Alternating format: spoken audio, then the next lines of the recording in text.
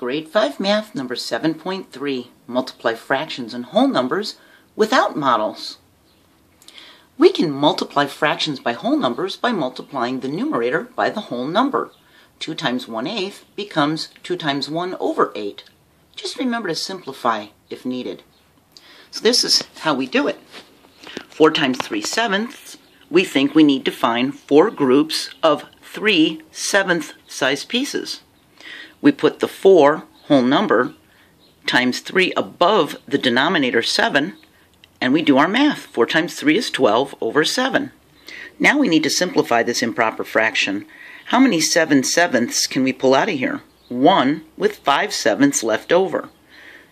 That gives us 1 and 5/7 as our simplified answer. See, wasn't that easy?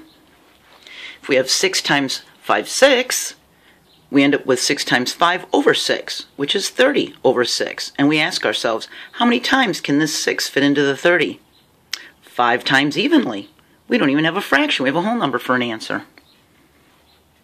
3/4 times 7 becomes 3 times 7 over 4. See how we just pretty much are just putting it over it? See? It's 21 over 4. So how many times does 4 fit into 21? This line right here, this flat fraction line, is really a division sign.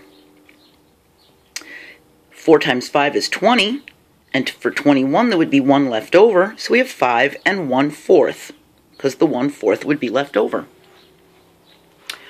Tala's recipe says to use 3/4 cup sugar, but she wants to make 5 batches, so how much sugar will she need? We're going to do 3/4 times the 5 batches. So we're going to put the 3 times 5 over the 4. That's 15 over 4. How many 4s fit into 15? 3. With 3 left over. So 3/4 left over. So it's 3 3/4 cups. Just make sure that you're simplifying when you're finished. You can't leave them as improper fractions, and you can't leave them as fractions that are equivalent to a simplified one. You've got to make them as small as they can get, okay? So wasn't that easy? That's how we can multiply fractions with whole numbers, by just using the numbers, okay? I'll see you next video. Bye.